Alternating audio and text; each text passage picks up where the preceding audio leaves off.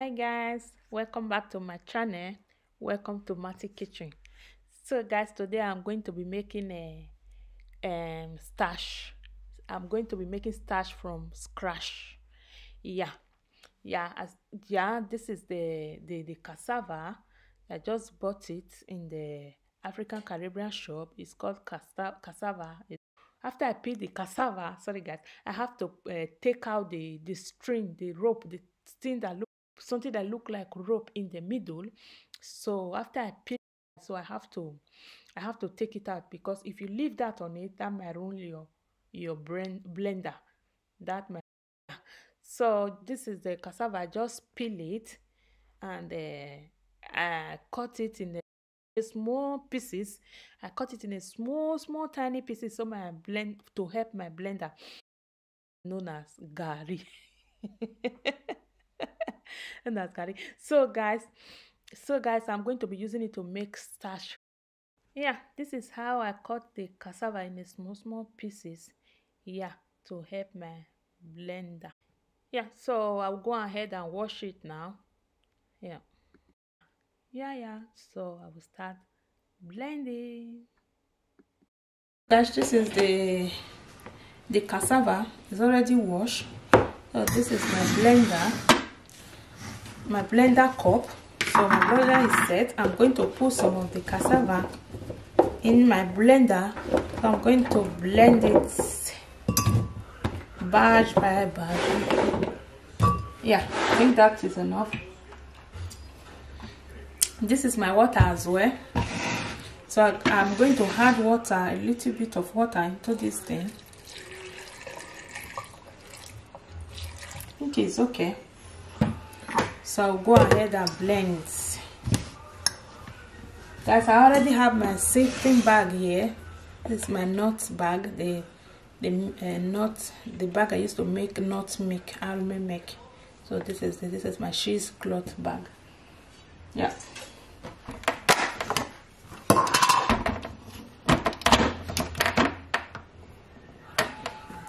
Let me show you guys. So this is my blender. I'm going to go ahead and blend it.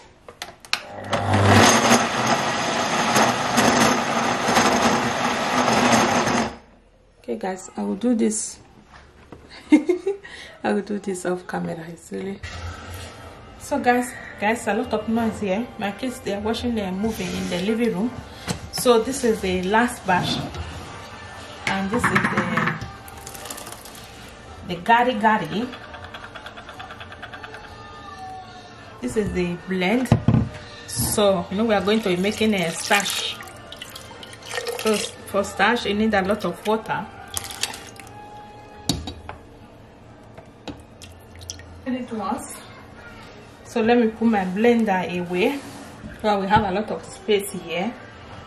Okay guys, now then, this is let me mix it with my hand. I'm going to mix it. This is the mixture, the blended cassava.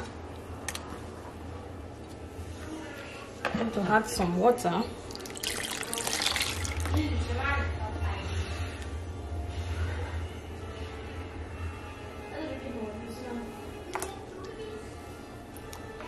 I think I'm going to be adding more water.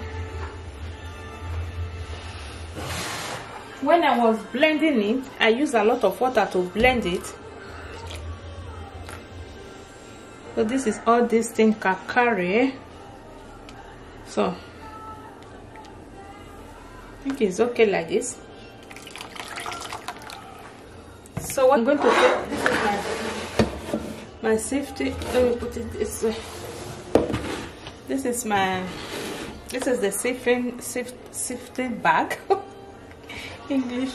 So I'm going to take my plate to put it. I think it's too big. Okay. Oh no. Like so. Just scrape some inside. So guys, I'm going to put it like so. Press this like so. I'm going to squeeze the water out. So this is what I'm going to do to all this butter here, this mixture. So the one that come out of it, the shaft, I'm going to be using it for my gari.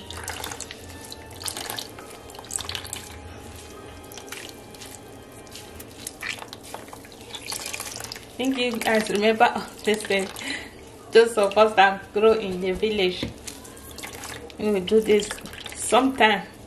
Don't make our mother will say no, don't make starch. We are not going to make starch out of that gari. So we will not. Sometimes we say okay, we'll make starch out of this one, so we'll be happy and make starch. Then we'll eat a different food the next day. Mostly starch and pepper soup.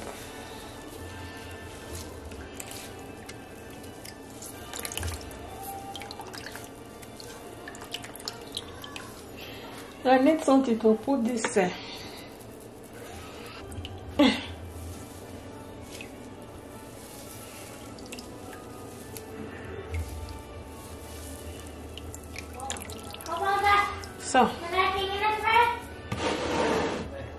guys, this is the shaft, the gari. So I'm going to use this one to be making gari later. Yeah, like this. Yeah, so I'll continue this process. So I'll continue this process off camera. So guys, I remember I forgot to say, when you are putting this inside the bag, you should be careful not to lose the one that is not sift inside the one that is sift, so that will rule everything. You should be careful, like so.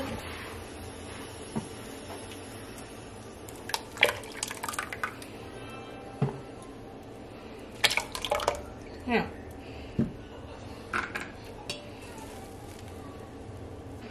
Guys, this place is a little bit messy right now. So this is the one I've made, the first batch. I think I'm going to squeeze the shaft. This is the shaft. I'm going to put some water and squeeze it again. Maybe there will be more inside. And guys, if you want to buy this thing, it's called cheese bag, cheese cloth, or not make sift. Yeah, because this one is for making not milk. If you want to make almond milk or azo milk, coconut milk. So this is what I use, and this is what it's made for, and you can use it for this process as well.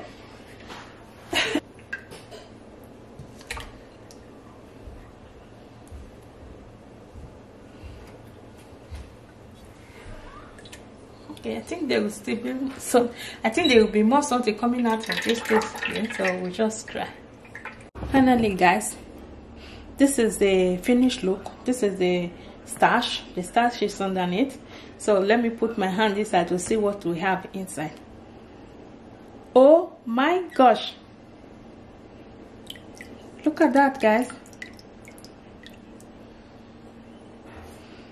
So we're going to leave this one here for till tomorrow. So tomorrow I'm going to strain out the water, and then everything will settle. So tomorrow, let's see what is going to happen.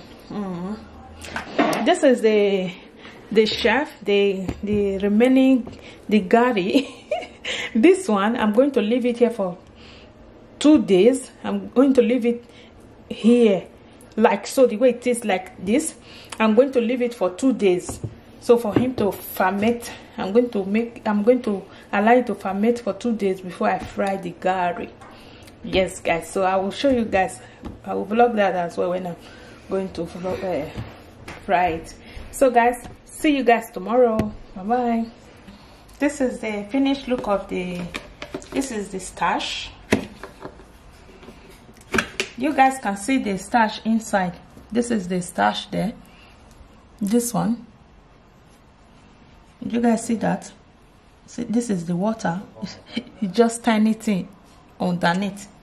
Yeah, so I'm going to take out the water, drill out the water, and see what we get inside. I'll come back to you guys. Yes guys, this is the starch. I just take out the water. So I'm going to take my spoon container. I'm going to be scooping it inside this container because I'm not going to make it today. See that, guys?